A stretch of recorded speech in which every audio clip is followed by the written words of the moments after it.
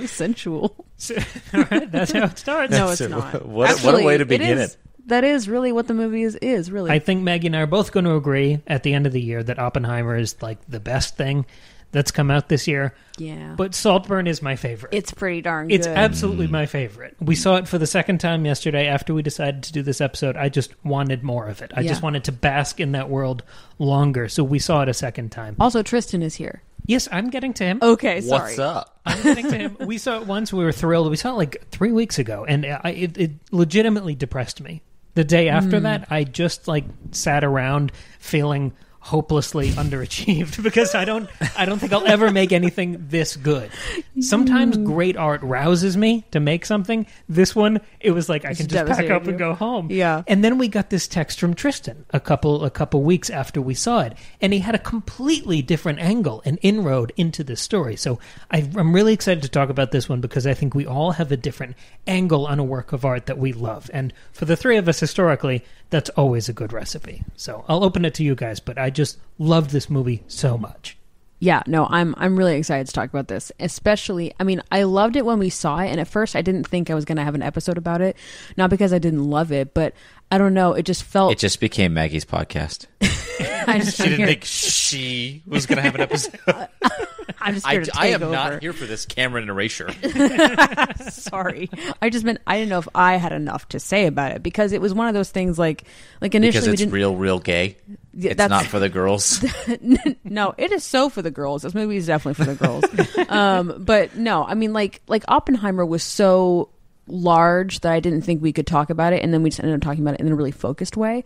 And so I thought this might be kind of the same situation, but after we talked to Tristan about it over text, I was like, oh yeah, we could all have a good conversation about this together with these different, I don't know, but not even perspective, just different like level, like different interests, like different fields, you know? It's that rare piece of art that enables you to come at it from so many different angles because there's just a lot here. There's so many different ideas at play in every single scene that they put before us that it's almost overwhelming, the number of different lenses through which you can view this. And that's why I felt the need to text you guys about it, because I'm like, okay, this is right up your alley. First of all, why hasn't there already been an episode on this? That was literally the first thing that I thought as I was watching it. I got about halfway through and went, holy shit. How have I not been spoiled on this already by virtue of your episode?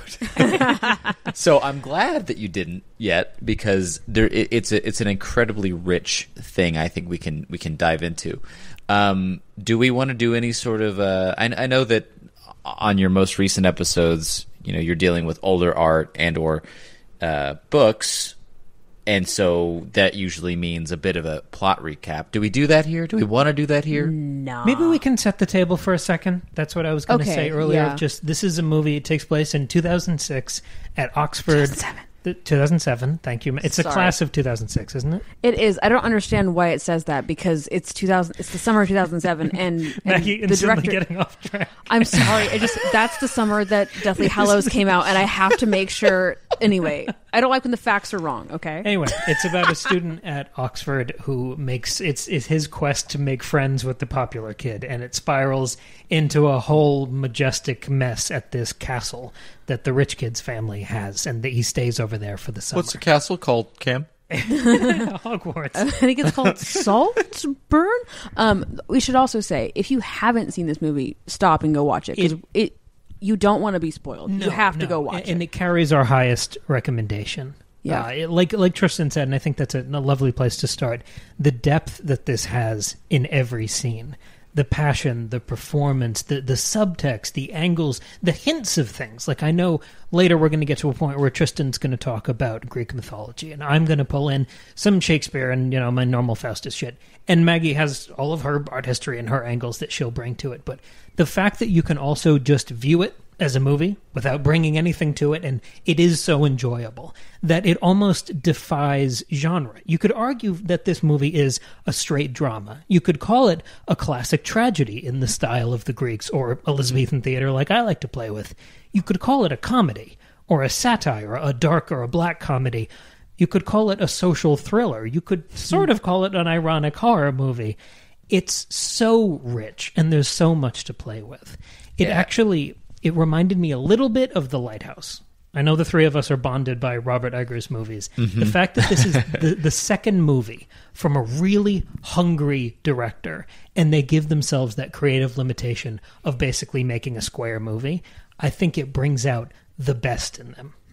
I think you can see in almost every shot the composition and the focus to play with that strange aspect ratio. It felt like a wonderful bit of discipline by just restraining your ability to express a little bit. It creates a perfect little box for these hungry artists to work in. And it's funny because despite all of the description that you just gave about it being into a box, it really defies one's attempts to put it in one, because it is very difficult to categorize, like you were saying, what this movie really is. There's just so much to dig into, and I wanted to back up and like zoom out on the whole thing. I don't think that this movie has a lot to say as far as a central message, right? This isn't one of those. This is not like a fable. It's not like, here's the through line of the story. You get to see this develop as it goes on. There's not some grand scheme in terms of what the director is trying to tell you. There's not a central message. I think this movie is best digested and appreciated in not vignettes, but in small chunks, in scene by scene, versus as a whole. Because I think if you view it as a whole, it's really easy to reduce it down into, oh, this kid is a liar and a sociopath and he gets what he wants in the end. That's so reductive. It's so reductive because you can't appreciate the movie unless you were there for every single scene, because they might even feel disjointed if you try to view them all together as sort of one linear narrative. Right? It's all different little explorations down certain rabbit holes of the human psyche. I think that's what really makes this movie shine. Yeah, I completely agree. It speaks to a depth of craft that I think is missing in most movies that lead with the message. Like, if we wanted to, we could do a podcast series breaking down every single scene of this movie and still have a fruitful 45-minute conversation about all of them.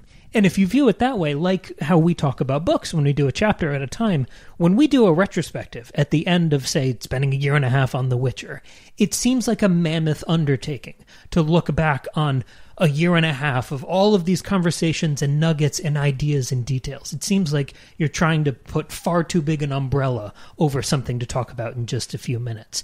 I feel that way about this one movie, and I think that means for me that this is a work of true fiction, because the singular interest here, there is commentary, there are ideas being played with, but instead of it just being like, it's a satire about class, because there are class and racial and economic disparities between some of the students at Oxford. Like, that's what I saw in the lead up to the movie coming out, that it was a satire about class and high society in England. But I think I completely disagree with that. I think Saltburn has a singular interest in character, and namely the depravity and ugly underbelly of characters. I think it is Emerald Fennell doing as powerful a job writing as she is directing here, chasing these characters and their desires to the ends of the earth. Any class commentary you can pull out of this is interesting, but it almost feels incidental. I think it's a garnish on top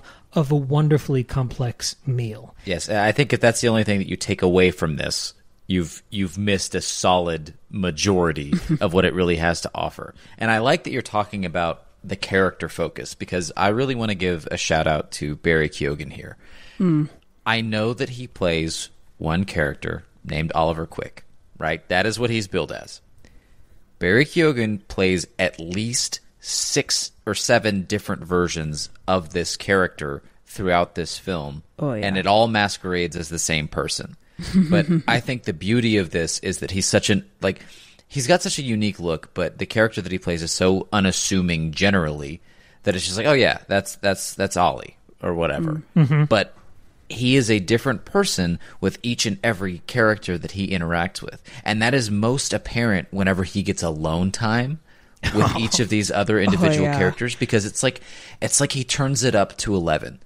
And he really pours on exactly what these other characters need to see from him in that moment so that he can get what he wants from them. Yeah, I always love getting to dive deep into a sociopath.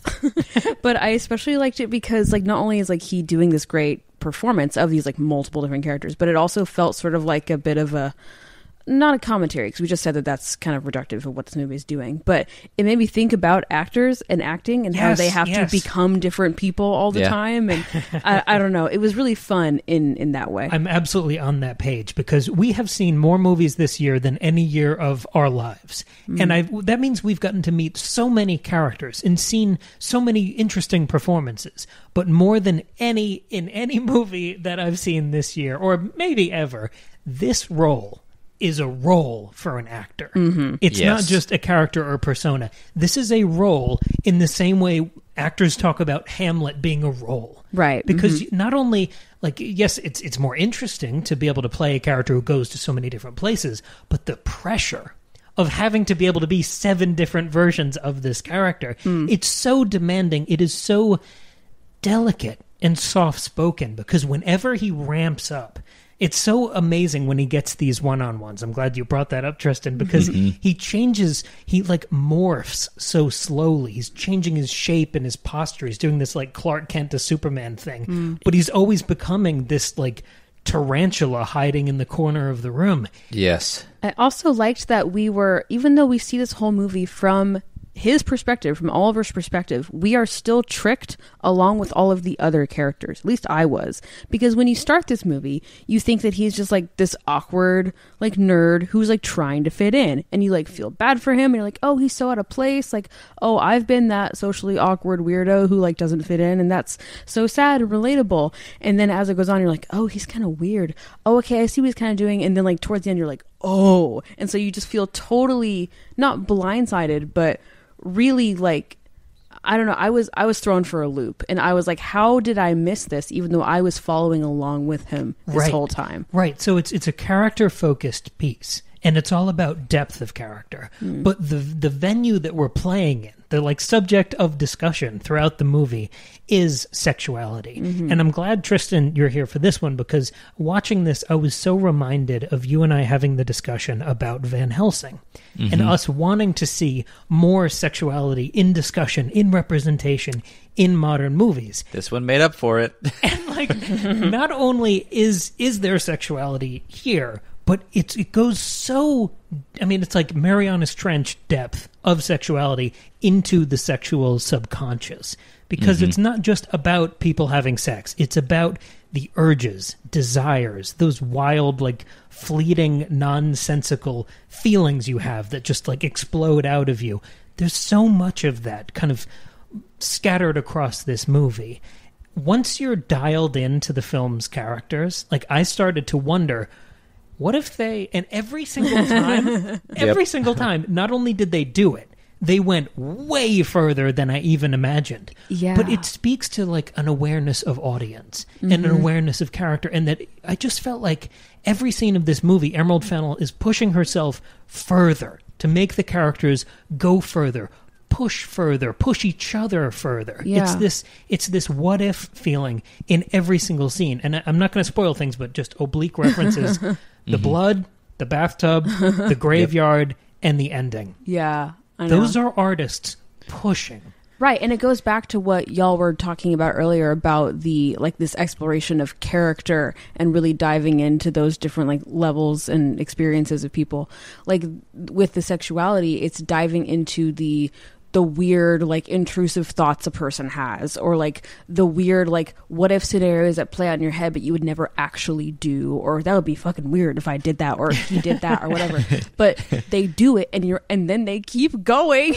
Yes. And you're like, Jesus Christ. But it doesn't feel like this fantastical, like, that would never happen kind of thing. It feels like a very human story, just like taking it to the extreme, but it's like exploring all the possibilities, and it's really feels interesting. True. Yeah, it's grotesque, it it's embarrassing, but it feels true. Like Saltburn, maybe above anything else, is a masterclass in calling the audience's bluff. It is I love Oppenheimer, I love all these other movies we've talked about this year. This is the most daring, blazing, bold work of storytelling this year.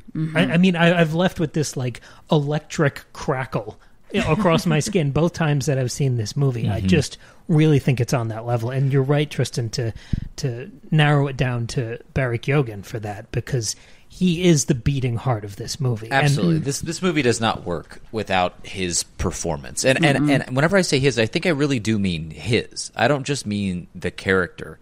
The way he was able to shapeshift into any given role that he had, with that specific character, or across from another specific character, that was so impressive. And I think I saw somewhere on Reddit, someone was like, "Yeah, this movie catapulted Barry Keoghan into one of those actors where I will go see anything that he's in ever."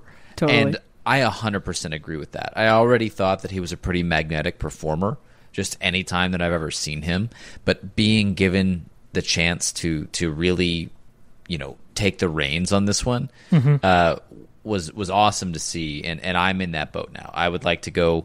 I will not miss another film from him. Yeah. I wanted to explore some of the like themes a little bit here with you guys. We can talk a lot about the movie generally, but I think it's really rewarding to actually dig into some of what happens. Yeah. Right?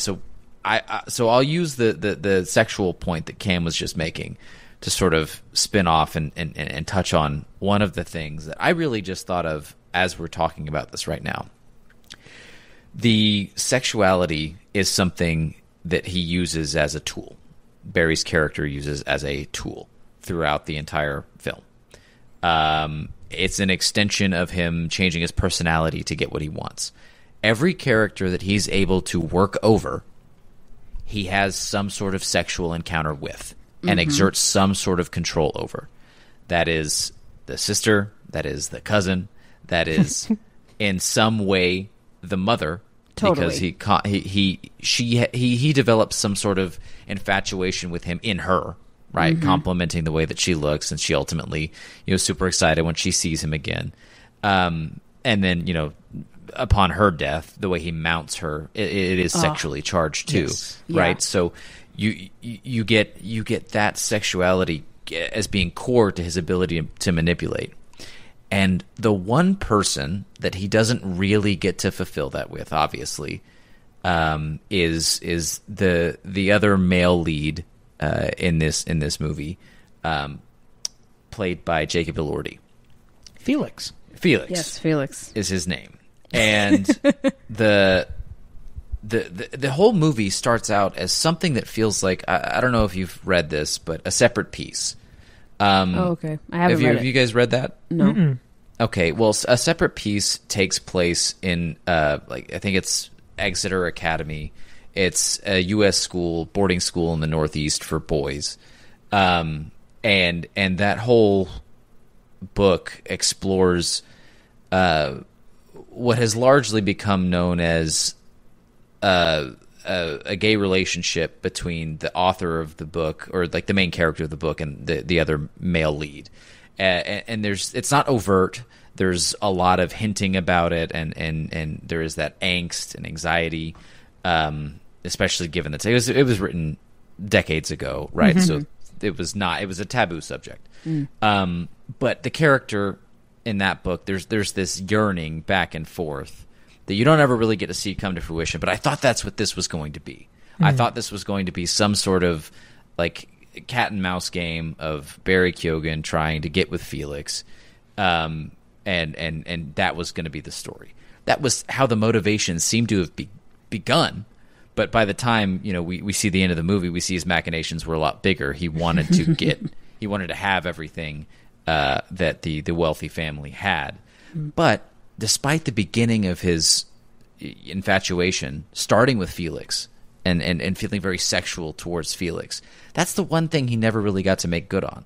And that point is driven home by the desperate, really awful, uncomfortable, kind of sad scene where Barry Keoghan's character literally has sex with Felix's grave, like the dirt that he was just buried in. Oh, yeah. No, that scene was so interesting to watch. And it, like we were saying earlier, it was like there's no way they're going to do, they're doing it, right? And it was really sad. Like, that's the great thing about Oliver's performance, or Barry, Oliver, our pal Barry, about his performance throughout the whole thing is you feel bad for him. Even after you find out everything and how much of a manipulative sociopath murderer he is. Like, you feel bad for him, and you see that like that moment at the grave, and then the night of the birthday party when he sort of talks to Felix for the last time and says, like, I just wanted you to be my friend. I think that's like coming from a real place of honesty. Like, he truly was obsessed with Felix and had this like intense obsessive desire for him and wanted to be liked and loved and accepted by him and his family and have everything he had. But it, of course, became so twisted, and he wanted a lot of other things, and it got all messed up. But it is so sad. And so, yeah, that grave scene was so, like, it's like showing, like, that's how desperate he was, and that's truly something that he wanted. And even then, obviously, like, that's not it coming to fruition, but it's like it's his desperate attempt to make it happen. Those urges still taking over and still running wild. But I mean, when he meets him and he does the thing with the bicycle to kind of orchestrate this meet cute between them, he doesn't know what his house looks like. At that point, he doesn't have the full plan in his mind. No, he doesn't know how rich he is. I mean, he knows he probably is pretty wealthy, but like everyone else at Oxford. Exactly. Like, he's I the don't one think out. the whole plan is in place at that point. So Certainly not. I do see an earnest love underneath everything. Yes, at some point he's sort of hollowed out. I think his soul is festered through the course of the movie, where by the end, if he did love him, that is not the first thing you say about him. It's all the other evil things. But and he tips his hand, right? At the end, whenever he's like, I loved him, yes, but I also hated him. And it makes it so twisted and complicated, because what seemed so innocent whenever we're introduced to the character, right? Obviously, it becomes perverted by the end, and we kind of like catch up to where Oliver is by the end of the movie. Like, so at that point, the explanation, we don't really need it. We kind of get it, but it's such a great exploration into very, very complex and complicated motives, because sitting here today still, I don't know which one he felt more, the love or the hate, or was he just disappointed that he couldn't control Felix the way that he could control everybody else, because Felix was bored of that stuff. He had like friend ADHD. Felix, who can't keep his toys around for more than a summer, is what it sounds like from what we're told throughout the film. Like, he desperately seems to want to beat that in some way, shape, or form, but despite all of his efforts, we see that fail. And I think he sees that slipping away. I think he knows that it's going to reach failure. And that's why he ultimately decides to kill him, because he doesn't know what else to do. Yeah. He can't let him go, and he doesn't want to have failed his mission. Right. But what else do you do? Right. I think he's like painted himself into a corner. And I think he like starts out with this romanticized, idealized vision of what he wants his relationship with Felix to be. And you see those hints towards like obsessive like romanticism and like almost gothic storytelling, with not only with their like references to like Percy Shelley and Lord Byron, but also like having sex with the grave, and like, and the gothic setting that they're in at the castle manor, large house, right? Like he has this romantic idea of what their relationship could be, and it's not playing out the way he wants it to. And so like kind of like when you're a kid and you're trying to like play a game and it's like not, like you're playing with toys and it's like not going the way you want it to go, you get really, really frustrated. Yeah, you throw it across the room. You keep trying to manipulate the situation and make it right. But then like, your sibling is doing the wrong thing and you're like, oh, that's not what I was envisioning. So you poison your sibling. Right. Yeah. So I think that's kind of what's happening. Like, it's so intoxicating, because I do think he loves him for most of the movie. It's so intoxicating and all-consuming that he keeps trying to push away the realization that it isn't sustainable. Like, if I don't have an opinion on this, but I just thought of the question: if Felix had reciprocated Oliver's feelings and loved him, what would have happened in the movie? Ooh, I mean, I still don't think it would have gone well. Well, he never would have, and I think that's the point. Sure. I think there was no way that ever happened. I think Felix's sister was telling the truth when and the cousin too. They both said it at different points. Basically, like, you're this summer's toy. He's never going to talk to you again after the fact. And Felix himself said it. Yeah. He's like, oh yeah, my last friend got kind of weird after the summer. We don't talk anymore. And so you see all this writing on the wall. You see this inevitability that Felix is eventually going to be cut out of his life, and this obsession isn't going to be stoked anymore, right? He's not going to have any. Oliver isn't going to have any outlet for this obsession anymore because Felix is going to ghost his life. Right. And in fact, he tried to do it. And the only way out, the only way for Oliver to continue talking to Felix after Felix got bored of him was to fake a parent's death. Yeah, you exactly. know. Can I take, just because we're talking about Oliver and Felix, can I take a minute to do my Faustus thing? Oh boy. Yes, go for it. So, yes, there's a Faustus connection here, but like, I've earned this one. Okay. Because it's two guys. This movie is a series of twisting, homoerotic, dark academia power plays. Mm-hmm. And that's what Faustus is all about. Well, that's true. So I think I've earned this one. Because, like, and I wrote this up just to keep the ideas tight, because I know sometimes this one I can get too much in my own head. But we've talked about Faustus being the deal with the devil play. You've got Faustus being the old conjurer and the demon that he conjures, Mephistopheles, and they spend 24 years together. And then the debt comes due, and Faustus is dragged down to hell by Mephistopheles, and he's shocked and betrayed that the exact terms of the deal came to pass.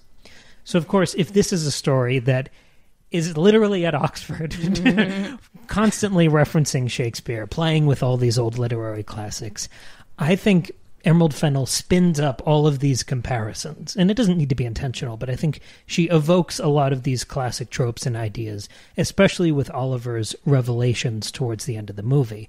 But I think we end up in a very different place, where I can't just say one of these characters was the Faustus character and one was the Mephistopheles. I don't think it's that simple. Okay. Because the revelation at the end is not like a reversal or where they switch roles. And we've talked about that this year, that some movies have done that.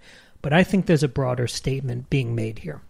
Because the whole story, down to every character that we spend time with, it's a very limited cast of characters here, but we really get a level of depth with all of them. Everyone's story, if you zoom out far enough, is the desire to control other people and the fear of themselves being controlled. There are constant references, like Tristan just mentioned, Oliver being, they talk about last year's model of Oliver. Farley mentions the factory where they make Olivers. There's this specter throughout the movie of the previous playthings, which positions Felix as the restless Faustus, summoning up new companions and then tossing them away when he's done with them. And it makes Oliver feel like his dancing monkey, who's just contracted out for the summer, and then he can be discarded like Toy Story. But when we go home with Oliver, and we find out that he's completely lied about his origin story, the effect of that scene is us finding out that he sold his soul and integrity. And in that moment, he basically ruins his relationship with Felix. But the big revelation, again zooming out a little, is that they're both bullshitters. They're both performers and playthings. They're both using each other, and they're both being used. That's the thing that seems to upset Felix, is that it's not a clean, linear relationship of him being the one with all the power and the plaything being at his mercy. He's upset whenever those stakes are reversed. Because he finds out that he's being played by Ollie because Ollie lied. Is that what you mean? Right, because Oliver's unmasked as this like Machiavellian puppeteer. Yeah. But even that isn't the final word of the movie. Because yes, we're now introduced to this new dynamic where Oliver is the Faustian conjurer. But also, because we're seeing what he's done to get to this point, because we're seeing what he's done to these people in this family, he's also a demon. Destroying lives, weaponizing sins, tempting and discarding human beings, just like Felix did with his previous pets. Okay, cool. The more we twist and reverse these characters, the more they feel like they're exactly the same person. Mm-hmm. They both have a base innocence. They both have a duplicity and a hunger and a need to control. So they both play both roles. This duality is shot through all of the characters. Yeah. They're all puppets and puppeteers. They're all the Faustus character. They're all the Mephistopheles character. In the end, every character in this movie, because they're so desperate, conniving, and insular, they are all both conjurers and demons at the same time. I really, really like that, because I was noticing that this obsessive love that Oliver has for Felix is that complicated, like, especially, like, particularly gay problem of, I'm obsessed with you, but I also want to be you. Like, Oliver seeks out Felix not just because he's attracted to him and, like, wants to have a relationship with him. Oliver wants to be like Felix. He wants to be cool. He wants to be, you know, have all these friends. He wants to be the guy that everybody wants to hang out with. And then, of course, he wants to have all this wealth and this great family. Like, so he's dealing with that complicated feeling of, I want to be with you and I want to be with you. And that, you know, twists and twists and twists. And so I think that works perfectly with what you're saying here. That's a fun theory. I like it. That's one of your better ones. And that also, it's great. And it leads into directly to one of the things that I was most excited about talking about. So first of all, with that duality and duplicity that you're talking about, they set that up wonderfully with lighting and red and blue themes on Oliver. We see it most prevalent and prominently whenever he gets basically rejected by Felix the first time. Whenever Felix is like, "Hey, yeah, I'll text you later." And he never does, and then Oliver realizes that he's out hanging out at the bar by, you know, with Farley or other people. So he gets really upset by that. And as he's walking away, he starts out basked in this blue light. And as he gets further and further away, you see him get drenched in red light. And that signals a heavy character shift for him, because it's immediately after that we see him fake his father's death, and that's what gets him back in Felix's good graces. Now, that red symbology sticks with Oliver for the rest of the film, and in his moments of triumph, or when his plans come to fruition, you tend to see that color red, signifying that the hate side of the love-hate relationship that he had with Felix won out. And if we really trace it back to where it began, we can see that that little part at the end, whenever he says, "I also hated him," that took hold way earlier in the film than I think we would otherwise believe. So that duality thing is a great point. Oh, I love that. Talking about how he both loves and wishes he was Felix. Well, that gets into the Greek mythology references that I wanted to make. I'm so excited for this part. So I've been waiting. I'm fucking ramped up for this. all day I've been like, we're gonna do it. I'm so excited. I love this shit. Okay, so one of the central fixtures in Saltburn is this big labyrinth. Right? It doesn't really form much of the film until the end. They're having this big giant birthday party for Oliver, not really because they particularly like Oliver, but because he's there and it's something to do. It's very blasé. And so they're all having, you know, a crazy time. This is after Felix has figured out that, you know, that Ollie has lied about his father's death, and so they're on the rock. They're on rocky terms. Felix wants nothing to do with Oliver, despite him trying. And ultimately, Oliver sees Felix sneak off with a girl into the labyrinth, and he follows them. Felix starts having sex with this girl in the middle of the labyrinth on a Minotaur statue. And now this whole time, Oliver is following Felix. At this party, Oliver is wearing these antlers. Kind of a strange stylistic choice, I thought, at the moment, you know, whenever I saw it. But he looks really cool in it. He does. I love it. But I just thought it was kind of strange.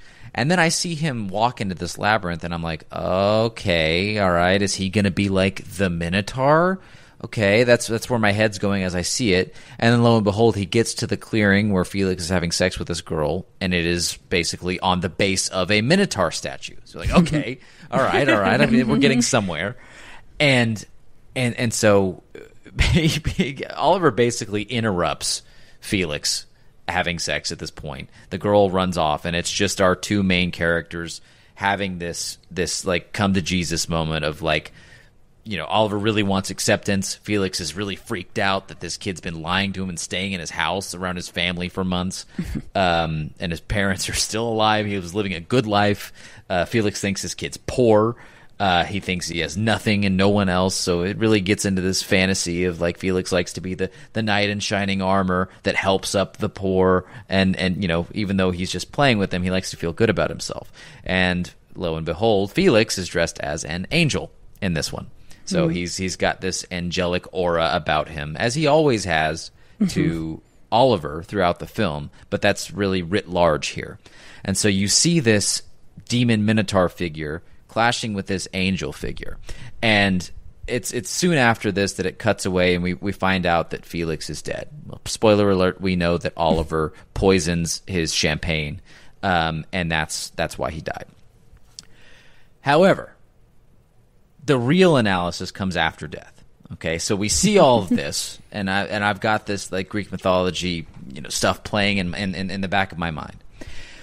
Well, whenever we zoom out to see Felix's dead body once the police arrive, you see it's this great aerial shot where Felix looks like this fallen angel, right? Because he's still in his costume, but he's like splayed out on the ground. And in the aerial shot, you see the shadow of the Minotaur. It looks like it's choking the life out of the angel. And that is exactly what Oliver did to him in that moment. He took his life away as the Minotaur.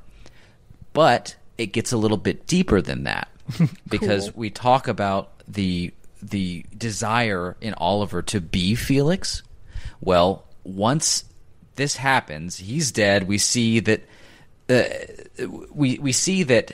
So I'll back up a little bit. In Greek mythology, the original story where Theseus, the Greek hero, the demigod, slays this monstrous Minotaur figure. Well, Ollie takes things into his own hands and reverses those roles. In this case, the hero, Felix, dies at the hands of the demon, the Minotaur, the monster, Oliver. Okay, and that point really gets nailed and hit home once we see that aerial view of the Minotaur seemingly strangling the life out of Felix. Okay, so Felix has, first of all, switched. He has changed the destined outcome here. Felix was always supposed to come out victorious because he was always going to stay at Saltburn. He was going to get a new toy, but Ollie took that from him.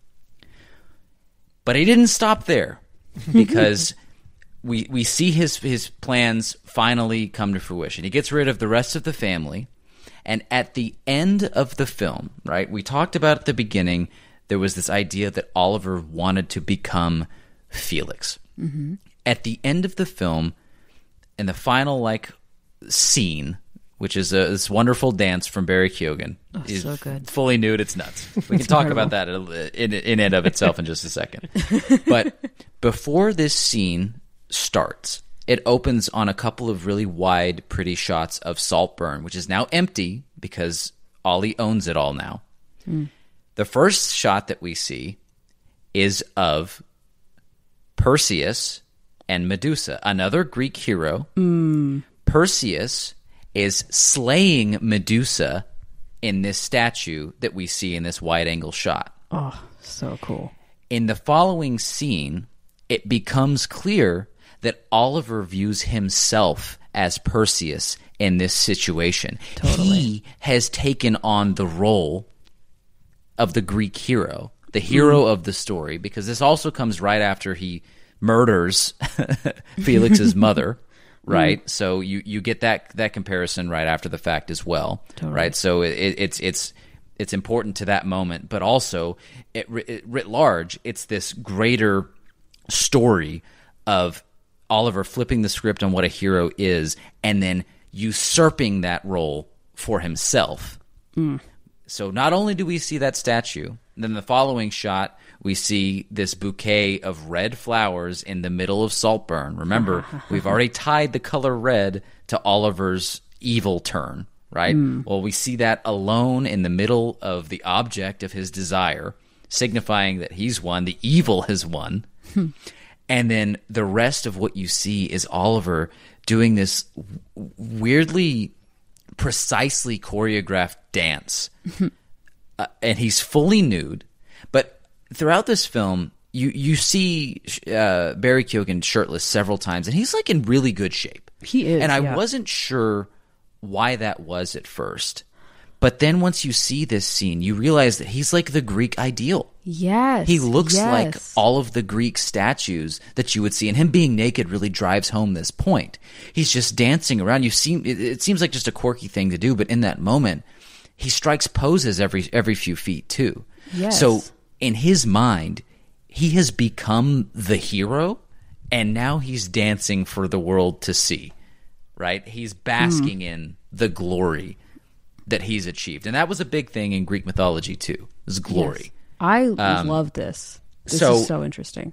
I didn't pick up a lot of the Greek themes until the end, but I'd be curious on a second viewing to look back at it. But you see him get to fulfill and achieve this role reversal and usurpation of the role of a hero. And I thought that was the biggest thing, like the biggest piece of inspiration that I had gotten from a piece of artwork this year, and I was very excited to share that with you guys. Oh, that's so amazing. cool. And I have a couple of things to validate what you're saying even further. Me too. Yeah. Number one, I read earlier today that the statue of the Minotaur was created and sculpted and modeled after Barry Keoghan's own body. So that is perfect. Number two, the dancing at the end, I pointed this out to Cam last night, and I said I wasn't sure what to do with it, and now I know what to do with it. When he's going through the house in the dance scene, the order that he goes through the house, the rooms, the order, is the reverse order of when Felix first shows Oliver through the house. Nice. And so it's that beautiful reversal, mirroring, exactly. So that's also fantastic. There's a blue room. Yes, there's a blue room. That's true. There's no red room, but there is a blue room. Right. Yeah. The red is his naked body. Oh, yes.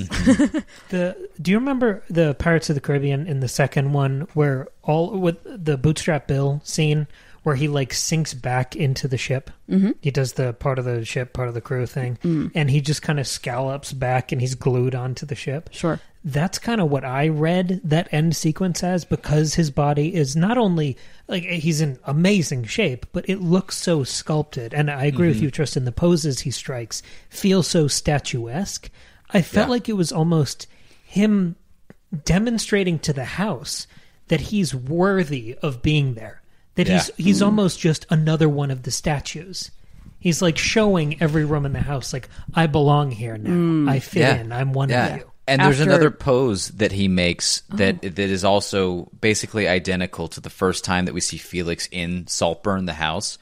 He leans on this door frame in a specific way. Yes. And we see Ollie do that exact same thing here, further cementing for me that he has taken the place of Felix in this house. Love it. And people keep calling him perceptive through the whole movie, but I think it's much more insidious than that. Oh, certainly. Yeah, he's not just good with people. He's a psychopathic manipulator. Right. He's storing all of this information to weaponize and use later. Yeah, it's evil. So him knowing how Felix leaned against the door hinge. It's insane. Him knowing the signet ring. Like, him having his body in perfect shape speaks to that same level of attentiveness. Sure. Yeah. Yeah, it's because he has to seduce 12 different kinds of people. I know. Yeah. I mean, the visuals in this movie are so good. Not only like the shots themselves beautiful and the sets obviously beautiful, but like there's so many like visual symbols throughout. Like Tristan, the light that you talked about, especially the red light. Like I'm thinking especially of the scene after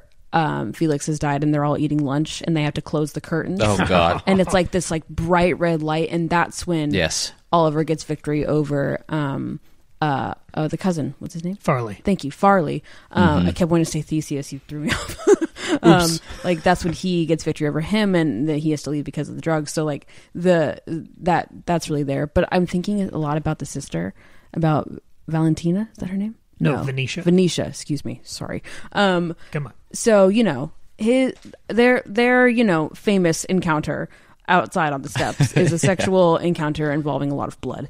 And I don't know why I didn't make this connection earlier. She dies in a bathtub full of blood. Yeah, and of course there's that is also the infamous bathtub where he had a indirect encounter with Felix, and so there's that funny, messy complication. And that's after she says, like, you're wearing his aftershave, you're such a fucking freak. Like, just that weird incestuous tangling is so fun. You'll be happy to know I deleted a whole section of my notes arguing that she's Ophelia. But to validate Tristan's point, okay, the red and the blue, because I was going to use that almost just as an image in my Faustus thing, because I felt like seeing my Felix and my Oliver share these positions and reverse and double down. It felt like I was watching these two images come closer and closer and closer until they overlapped fully. It felt like the old school 3D with the red and the blue. Where together you see one image. Sure. But the red being his proximity, the first like truly screwed up things he does that basically ruins the chance of him having a normal relationship with Felix is the scene with the sister. And you don't see the whole act there. It cuts to him later. And what he did there, like the incriminating thing, is what he said to her. It's not even like the sex. It's how he talked to her and manipulated her. Sure. So like what he did to get closer to Felix, to like twist the knife a little bit and get further entrenched in the family, was with his words. So the blood is all over his mouth. Yes. And like then a wound, he gets the red, and then he dunks his head into the blue water. Oh my God. So you see him almost meditating in that moment, caught in that limbo between intimacy and distance, because he lives on this knife edge relative to the family. Yeah. This movie is very strong. But I have a question for you guys, because I was so interested in the sexuality of the kills. Of all of his one-on-ones with the family members, whether it was the mom, the sister, or Felix, of course. Farley is interesting because he does have a sexual encounter with Farley. But my question, and I don't really know the answer here, but I wanted to throw it to you guys. Why does Oliver not kill Farley? I think just because he doesn't need to. Because he gets Farley to, like, be cut off from the family, basically. He dominates him without that? Yeah. Because now that I'm thinking about it, I think this... see what you think of this idea. Because he never seduces the dad. He doesn't try to kill the dad. He's sort of like as a distant, almost competition figure with the mom at some point. Right. But Farley's much more on his level. And when he does seduce Farley, it feels more natural. But I think it's almost meant as a mark of disrespect that he doesn't kill Farley. Because he's not even a threat. Because I think it's because he doesn't consider Farley, because they are in such direct competition for being hangers-on of this family.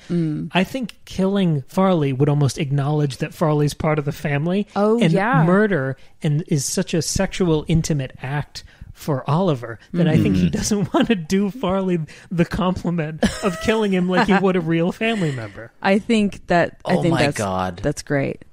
No, you're right. He doesn't kill him because he's not that important. But guess what he does give him? He gives him a little death. No, I'm serious. That's good. I know that's funny, and like I just thought of that as we're talking about it. But in a way, he does kill Farley. I love that a lot. I think, Tristan, when we saw the movie the first time, it was like there was a Q&A afterwards with Emerald Fennell. Not live, obviously. We would have bragged about that. But it was pre-recorded. But it was very interesting getting her insight. And I didn't really catch it just on the first viewing, because she was talking about Jacob Elordi, his role as Felix, being the most difficult role in the movie. And having just seen it, I was still completely overwhelmed by how amazing Barak Yogan was. But watching it the second time, I cried like a baby like 3 different times at Jacob Elordi's performance, at Felix's earnestness and goodness. Like, yes, there's the manipulation underneath, but at his core, he's a much nicer character than Oliver is. And I wanted to talk about that performance a little bit, because we were talking about these ideas, these characters as roles, as something more than just characters on a page. And for me, if we're looking back on this year, I think this is maybe the most complete feeling work of art that I've sat through this year, and I think a lot of that is because of the ending. We're talking about deaths of all these characters right now. Like, this movie answered my constant plea for every character to die. All I want is the Hamlet ending in every movie. I want annihilation of pure knockout, just devastation of the entire main cast. You like the finality, don't you? I do. The completion. But I think it adds something to the characters. Like, it's not a coincidence for me that all of the great roles that I think of in Shakespeare, in those dramas, all of those plays end with a clean sweep of the main cast. And I really think that elevates everyone's character. In the modern age, it means you have the artistic integrity to not sequel bait. But I think it also gives a character like Felix such a tragic, beautiful, complete arc. Sure. To not have him just grow up and move away, but to have him just iced. Sure. 20 minutes left in the movie. He's gone. What is that? Why does that make the performance in the character better? Well, I mean, Felix's character is so interesting because there's so much real humanity to him, because he could have so easily been this archetypal, like, stereotype of character. Like, he could have been either privileged rich asshole who has a ton of friends and is really popular and hot and gets Nate Jacobs? Yeah, right. Well, no, because Nate Jacobs is crazy. Like, not but that archetype, yes. Sure. Yes. Like, and that's kind of how he's painted in the trailer, at least the 2 trailers that we saw, and just the way that Barry Keoghan was painted as this, like, awkward loser, but it's much more complex than that. So he could have been this, like, rich asshole who's really hot. Or he could have been this like this sweet, innocent, like, just regular guy who's so privileged that he doesn't even know that people could manipulate him, and he's just always gotten everything that he wanted, and he's a sweet, innocent guy. And he is like both and neither of those things. And you have the added complication of his manipulation and the way that he plays with and discards his friends, and the way that he kind of pouts, like, after he finds out about him, about Venetia, he's like all pouty, like he's like 13 years old. I'm like, dude, you're like in college, like, calm down. But he had those moments of, like, genuine kindness and sweetness, like him taking Oliver to see his family. Yes. Is like this genuinely sweet and kind thing to do, and he's like, I'm not gonna leave you, like, we're doing this together, like, you're gonna do this, like, being like that good pushy friend, not just like the deferential, oh, it's your sorry, whatever you want, like, kind of friend, but like a actual friend who pushes you. And then of course that falls apart in 5 minutes. But so I think that's what's maybe when the director was talking about the difficulty of that role, I think that's where that comes from. But adding in his death, obviously it gives him a heroic tragedy, and it doesn't make you forget all of the complications of who he was as a person and the bad things he did, but it enriches it. Yeah, it does.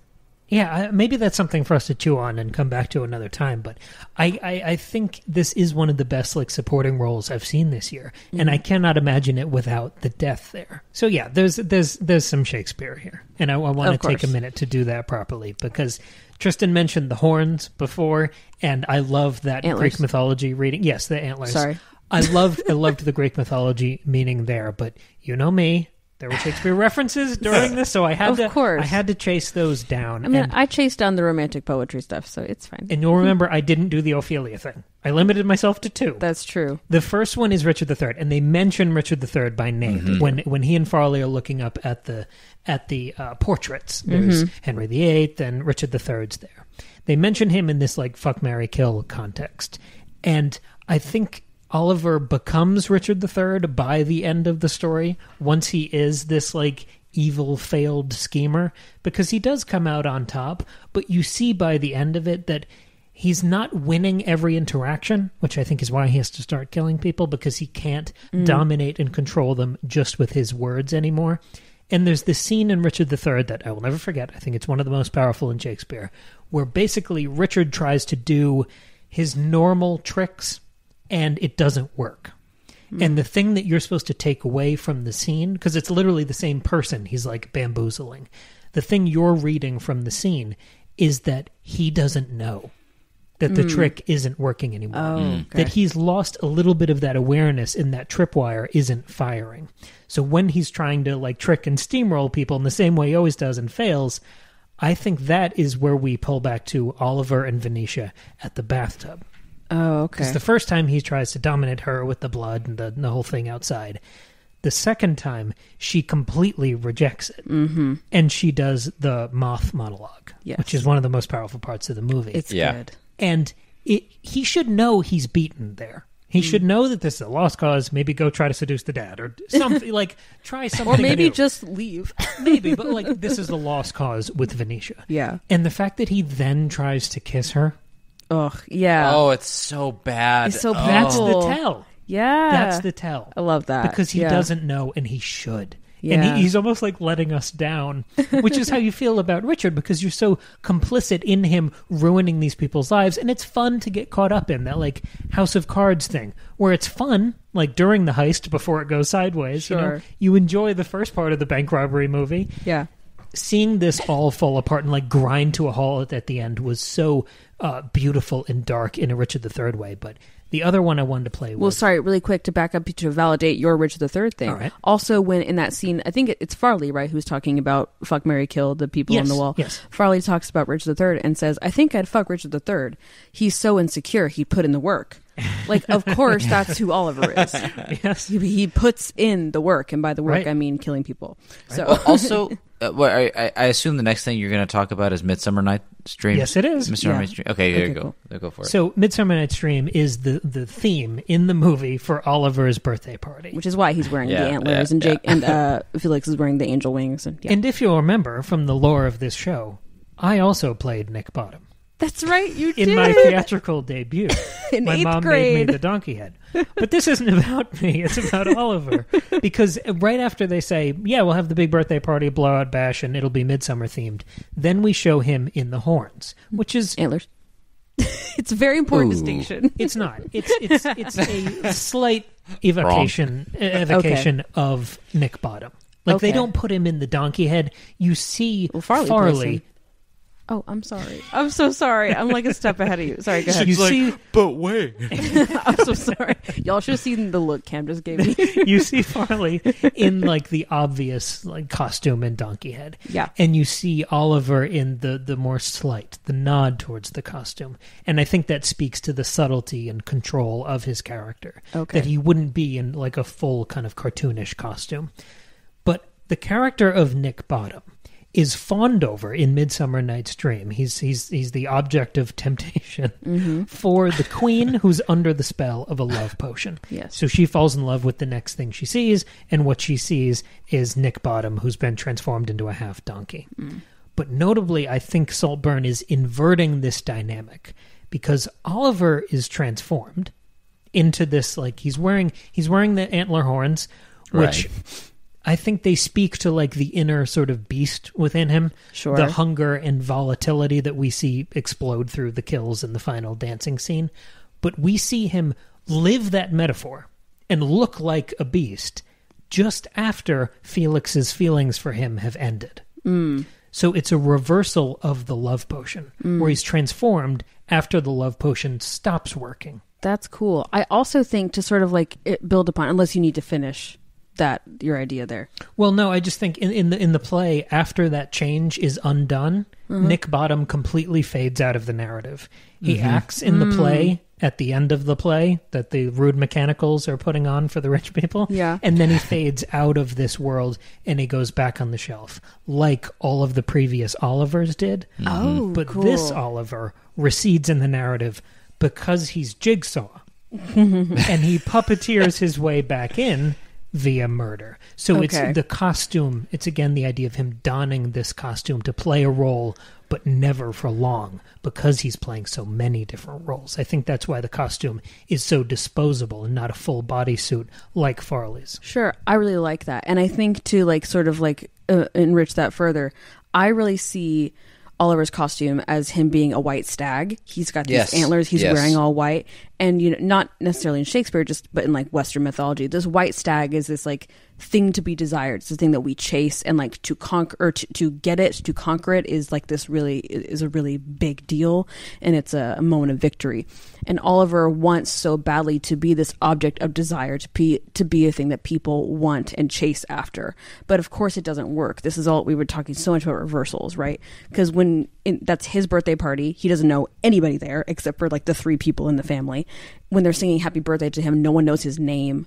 Like, great scene. Oh, it's so brutal. And so he's like wanting to be, he's putting on this costume of this thing that you desire and chase, and it doesn't work, and it falls apart. And so I think that also adds to what you're saying, and I think all of those interpretations of his outfit there are great. I would even put a finer point on that. I think the fact that he's gone dressed as the White Stag, this object of desire, is in stark contrast to the role of the hunter that he's taken on throughout the entire movie until now. Yeah. Because before now, he was always this predator, right? He was lurking in the shadows, trying to get what he wanted, preying on pretty much every other character in the film.